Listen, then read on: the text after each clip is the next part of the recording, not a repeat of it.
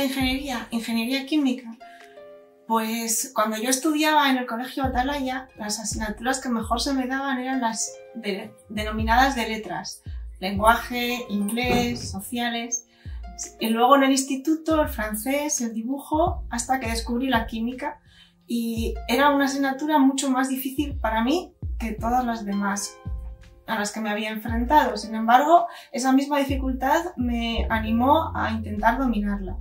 De tal manera que fue como algo directo.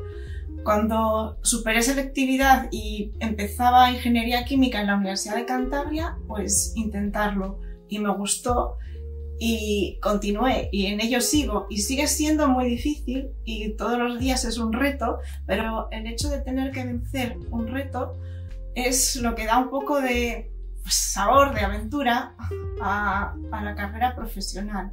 Las otras asignaturas que naturalmente siempre se me han dado mejor, como los idiomas, han sido un complemento fundamental para el desarrollo de mi carrera profesional y, bueno, en mi caso, investigadora, porque me ha permitido poder hablar e interactuar con profesionales del área de todo el mundo. Y eso es una experiencia de lo más enriquecedora, tanto a nivel personal como profesional.